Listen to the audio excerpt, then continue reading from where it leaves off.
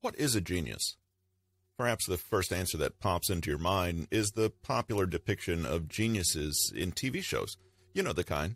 Smart-talking, slightly arrogant black sheep who seem to solve the crime or win the chess tournament without breaking a sweat.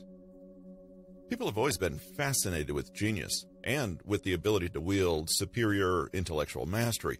Whether we admire geniuses in the arts, science, or business, there's something so irresistible about the idea of a human being operating at their fullest potential.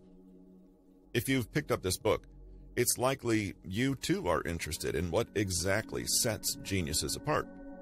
Are they just born that way, and us mere mortals can do nothing but look on in admiration?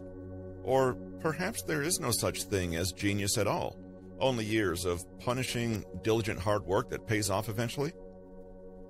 In this book, we're going to take the perspective so often adopted by geniuses themselves. We're going to approach the idea of intellectual mastery and success as our topic, and study it as Einstein studied physics. In other words, we'll become students of our human success and look closely not into any one subject, but into the way we think about those subjects and how we can optimize our learning and abilities. We'll observe, take notes, and see what we can learn from the great thinkers of our time. And there's a lot of them for those who are willing to pay attention.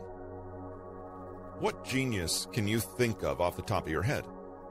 In this book, we'll look at the lives and works of people like Socrates, Einstein, Descartes, Darwin, and Copernicus, among others.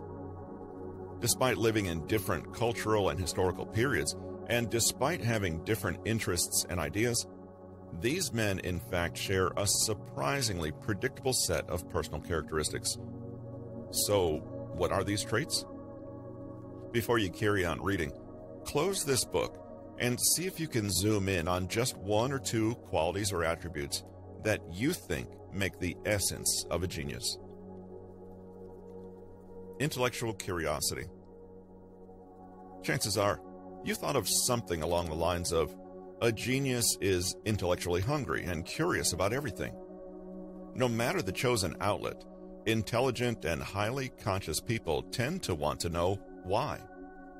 It's this active, deliberate perspective that sets them apart from others who are happy to take things as they are, without ever looking more deeply into them.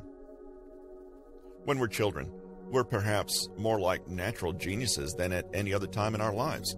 We're the proverbial learning sponges, soaking everything up, asking a million questions a day, wanting to know how things work just for the joy of having that knowledge.